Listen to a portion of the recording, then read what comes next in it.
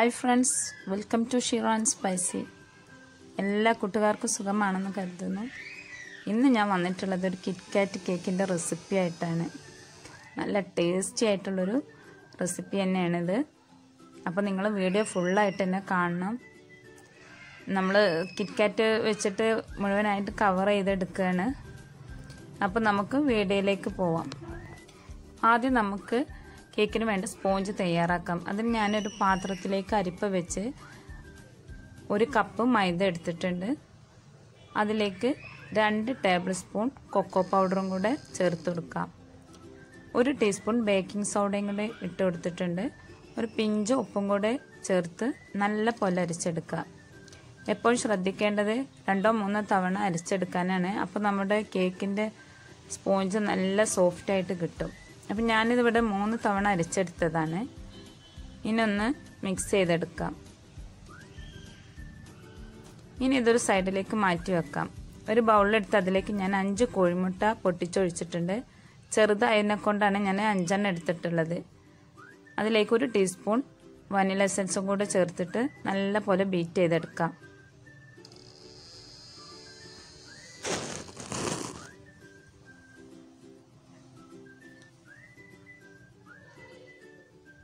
ഇപ്പം ഞാനൊന്ന് ബീറ്റ് ചെയ്തെടുത്തിട്ടുണ്ട്. ഇനി ഇതിലേക്ക് 1 കപ്പ് പൊടിച്ച പഞ്ചസാര കുറേശ്ശെ ഇട്ട് നല്ലപോലെ ബീറ്റ് ചെയ്തെടുക്കാം. എപ്പോഴും ശ്രദ്ധിക്കുക, എല്ലാം കൂടെ ഒന്നിച്ചിടരുത്. കുറേശ്ശെ ആയിട്ട് വേണം ഇട്ടിട്ട് ബീറ്റ് ചെയ്യാൻ.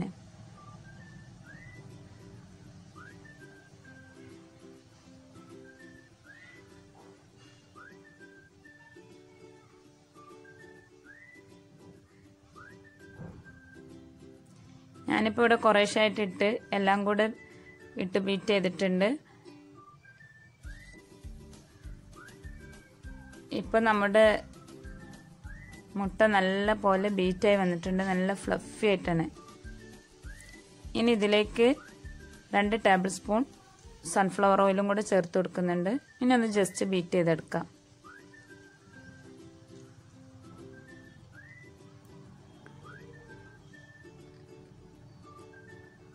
നല്ല ക്രീമി ആയിട്ടാണ് കിട്ടിയിട്ടുള്ളത്.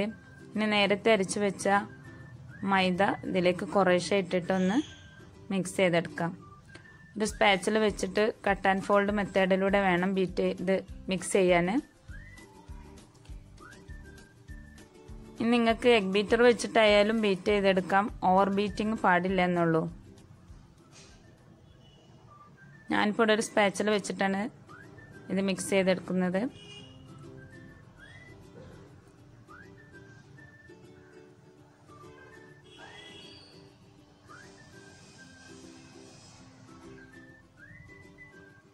ഇത് മിക്സ് ചെയ്യുമ്പോൾ കുറച്ച് ടൈം എടുത്തിട്ട് തന്നെ വേണം ഇത് മിക്സ് ചെയ്തെടുക്കാൻ. ഇപ്പം ഞാൻ എല്ലാം ഇട്ട് മിക്സ് ചെയ്തിട്ടുണ്ട്.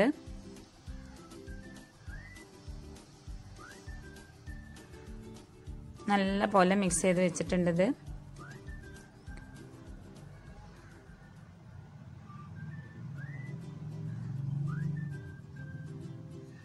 ഇതാണ് നമ്മുടെ കേക്കിൻ്റെ ബാറ്ററിൻ്റെ ഒരു കൺസിസ്റ്റൻസി കേട്ടോ.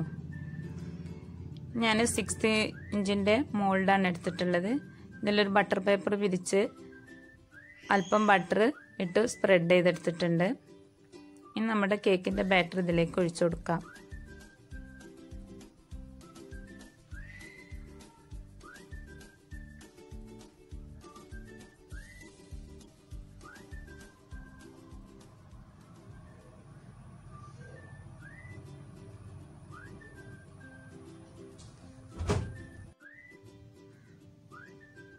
ഞാനിവിടെ ബാറ്റർ എല്ലാം ഒഴിച്ചിട്ടുണ്ട്. ഇതിനൊന്ന് ടാപ്പ് ചെയ്തെടുക്കാം.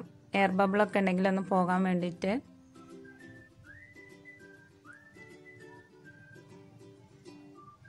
ഞാൻ സ്റ്റൗവിൽ 10 മിനിറ്റ് പ്രീ ഹീറ്റ് ചെയ്ത് വെച്ചൊരു പാനിനകത്തേക്കാണ് ഇത് ഇറക്കി വെക്കുന്നത്. ആദ്യം നമുക്കൊരു സ്റ്റാൻഡ് വെച്ച് കൊടുക്കാം. കുറച്ച് പഴക്കം ചെന്ന സ്റ്റാൻഡിന് കുഴപ്പമില്ല, നമുക്ക് അടിയിൽ വെക്കാനല്ലേ. അപ്പം ഇനി അതിൻ്റെ മുകളിലേക്ക് ഇത് ഇറക്കി വെക്കാം. ഒരു 35-40 മിനിറ്റ് വരെ നമുക്കിതൊന്ന് കുക്ക് ചെയ്തെടുക്കാം. 30 മിനിറ്റ് കഴിയാതെ ഒരിക്കലും നിങ്ങൾ തുറക്കരുത് കേട്ടോ. ഇപ്പോൾ എനിക്കൊരു 35 മിനിറ്റ് ആയിട്ടുണ്ട്. നമ്മുടെ കേക്ക് പുറത്തേക്ക് പോവാനായിട്ടുള്ളൊരു പരുവത്തിലാണ്. കുക്കായെന്ന് നോക്കാം.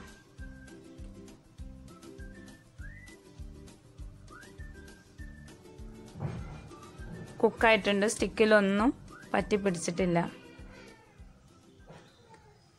നമുക്കൊരു പ്ലേറ്റിലേക്ക് ഇത് മാറ്റിയെടുക്കാം.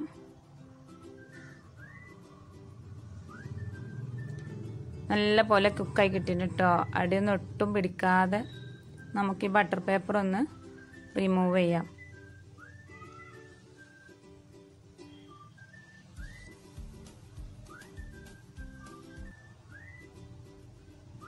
ഇതൊരു 3 ലെയറാക്കി നമുക്ക് കട്ട് ചെയ്തെടുക്കണം. ഞാനിവിടെ 3 ലെയറാക്കി കട്ട് ചെയ്തെടുത്തിട്ടുണ്ട്.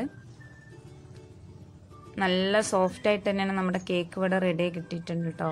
നിങ്ങൾക്ക് കാണാൻ കഴിയും, നല്ല സ്പഞ്ചി ആയിട്ട് കിട്ടിയിട്ടുണ്ട്. ഇനി ഇതൊരു സൈഡിലേക്ക് മാറ്റി വെക്കുക. ഇതിന് വേണ്ട ക്രീം റെഡിയാക്കി എടുക്കാം. അതിന് ഞാനിവിടെ ഒരു കപ്പ് വിപ്പിംഗ് ക്രീം എടുത്തിട്ടുണ്ട്. റിച്ചിൻ്റെ ക്രീമാണ് ഞാനിവിടെ യൂസ് ചെയ്യുന്നത്. ഇതിലേക്ക് 1 ടീസ്പൂൺ വനില എസൻസും കൂടെ ചേർത്ത് കൊടുക്കാം. ഇനി ഇതൊന്ന് ബീറ്റ് ചെയ്തെടുക്കാം കേട്ടോ.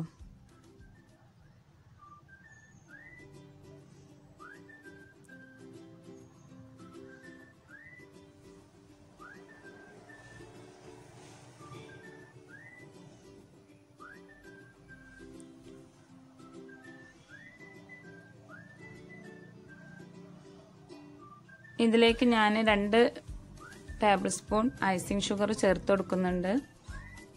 ഐസിങ് ഷുഗർ ഞാനിവിടെ തയ്യാറാക്കിയിട്ടുള്ളത് 2 ടേബിൾ സ്പൂണിലേക്ക് 1 ടേബിൾ സ്പൂൺ കോൺഫ്ലവർ ചേർത്തിട്ടാണ്. അതും കൂടെ ഇതിലേക്ക് ചേർത്ത് നല്ല പോലെ വിപ്പാക്കി എടുക്കുകയാണ്. ഇപ്പം നമ്മുടെ ക്രീം ഇവിടെ നല്ല പോലെ വിപ്പായിട്ടുണ്ട്. ഇനി ഇതിലേക്ക് 2 ടേബിൾ സ്പൂൺ കൊക്കോ പൗഡറും കൂടെ ഞാൻ ചേർത്ത് കൊടുക്കുകയാണ്. ഇനി ഒന്നും കൂടെ ഒന്ന് അടിച്ചെടുക്കാം.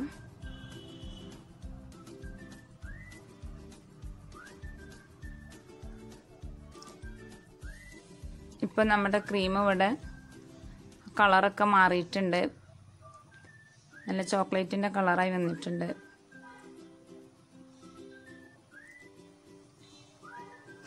ഇനി നമുക്കൊരു കേക്ക് ബേസ് വെച്ചിട്ട് അതിൻ്റെ അടിയിൽ അല്പം ക്രീം സ്പ്രെഡ് ചെയ്ത് കൊടുക്കാം. നമ്മുടെ കേക്കിൻ്റെ ലെയേഴ്സ് വെക്കുമ്പോൾ സ്ലിപ്പ് ആവാതിരിക്കാൻ വേണ്ടിയിട്ടാണ്. നമ്മുടെ ഒരു ലെയർ അതിന് മുകളിലേക്ക് വെച്ചിട്ട് ഷുഗർ സിറപ്പ് ഒഴിച്ചു കൊടുക്കാം. ഞാനിവിടെ ഷുഗർ സിറപ്പ് റെഡിയാക്കിയിട്ടുള്ളത് 1 കപ്പ് പഞ്ചസാരയിലേക്ക് 1 കപ്പ് വെള്ളം ഒഴിച്ചിട്ടാണ്. ഞാനിപ്പോൾ എല്ലാം ഇതിലേക്ക് ചേർത്ത് കൊടുത്തിട്ടുണ്ട് സിറപ്പ്. ഇനി ഇതിൻ്റെ മുകളിൽ കുറച്ച് ക്രീം അപ്ലൈ ചെയ്യാം. നിങ്ങൾ ഷുഗർ സിറപ്പ് ഒഴിക്കുമ്പോൾ ശ്രദ്ധിക്കേണ്ട കാര്യം നല്ല പോലെ ഒഴിക്കണം. അപ്പോഴേ നമ്മൾ ആ കേക്കിന് ആ മധുരമൊക്കെ ഇറങ്ങിച്ചെന്ന് നല്ലൊരു ടേസ്റ്റ് കിട്ടുള്ളൂ. ഞാൻ സ്പാച്ചിൽ വെച്ചിട്ട് ഇതൊന്ന് ലെവൽ ചെയ്തിട്ടുണ്ട്. ഇനി ബാക്കിയുള്ള ലെയർ ഇതുപോലെ വെക്കുക. അടുത്ത ലെയർ വെച്ച് അതിന് മുകളിൽ ഷുഗർ സിറപ്പ് ഒഴിച്ചു കൊടുക്കുക, ക്രീം അപ്ലൈ ചെയ്യാം. അങ്ങനെ എല്ലാ ലെയറും നമുക്ക് ചെയ്തെടുക്കാം.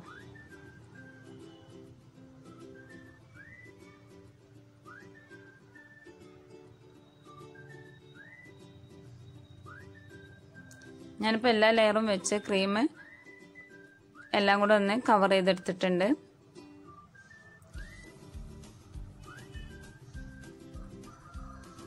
ഇനി നമുക്ക് കുറച്ച് സമയം ഇത് സെറ്റ് ആവാനായി വെക്കാം.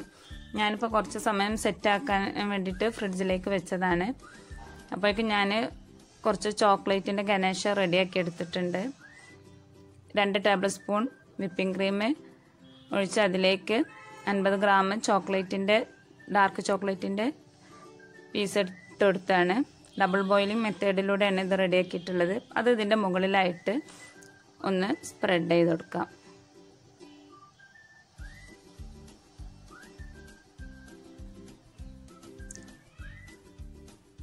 അതിൻ്റെ മുകളിലുള്ള ചോക്ലേറ്റ് നല്ല സെറ്റായിട്ടുണ്ട്.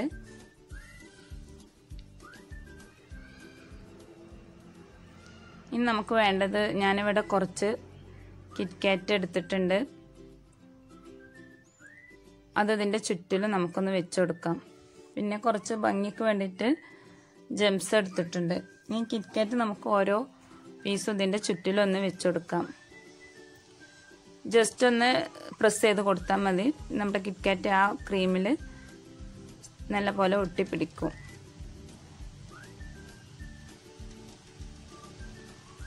ഞാനെല്ലാം കൊണ്ട് വെച്ചിട്ട് നിങ്ങൾക്ക് കാണാൻ കഴിയും, ചെറുതായിട്ടൊരു സ്പേസൊക്കെ വന്നിട്ടുണ്ട്. ഞാനിത് കേക്ക് റെഡിയാക്കുന്നത് രാത്രിയിലാണ്. അപ്പോൾ എനിക്ക് ചോക്ലേറ്റ് ഇത്രേ തികഞ്ഞേ ഉള്ളൂ.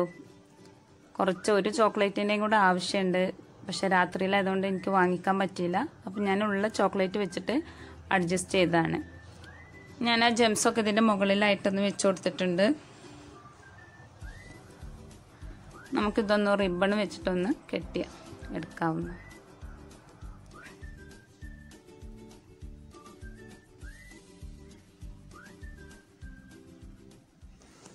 അപ്പം നമ്മുടെ ടേസ്റ്റിയും സ്വീറ്റിയുമായിട്ടുള്ള കിറ്റ്കാറ്റ് കേക്ക് ഇവിടെ റെഡി ആയിട്ടുണ്ട്.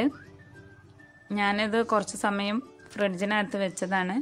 നല്ലപോലെ തണുപ്പൊക്കെ ആയിട്ടുണ്ട്. നമ്മൾ കേക്ക് എപ്പോൾ റെഡിയാക്കുമ്പോഴും ഫ്രിഡ്ജിൽ വെച്ചിട്ട് വേണം അത് കട്ട് ചെയ്യാൻ. അപ്പോഴേ നമ്മൾ ആ കേക്കിൻ്റെ ഒരു ടേസ്റ്റ് കിട്ടുള്ളൂ കേട്ടോ. ഞാനൊന്ന് കട്ട് ചെയ്ത് കാണിക്കാം. നല്ല സോഫ്റ്റിൽ തന്നെയാണ് നമ്മളെ കേക്ക് ഇവിടെ റെഡി ആയിട്ടുള്ളത്. നിങ്ങൾക്ക് കട്ട് ചെയ്യുമ്പോൾ മനസ്സിലാവുന്നുണ്ടാവും.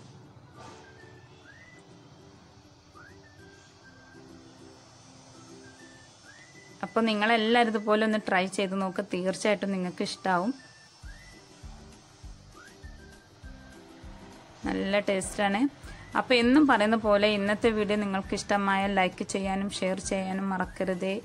ഇതുവരെ ഈ ചാനൽ സബ്സ്ക്രൈബ് ചെയ്തിട്ടില്ലെങ്കിൽ സബ്സ്ക്രൈബ് ചെയ്യുക. ഇതുപോലത്തെ പുതിയ റെസിപ്പിയുമായി അടുത്ത വീഡിയോയിൽ കാണാം. അതുവരെ by. Thank you for watching video.